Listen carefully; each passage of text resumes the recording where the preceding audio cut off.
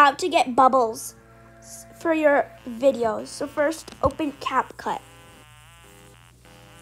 Open a project that is unfinished, or any project you want. I'm just gonna show you. Just click any here, okay?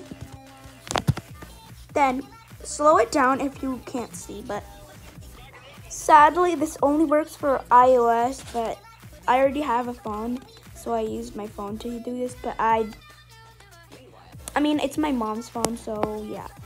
There should be a search button here if you're on iOS, and click that, and then search bubbles, and then click the one here, okay?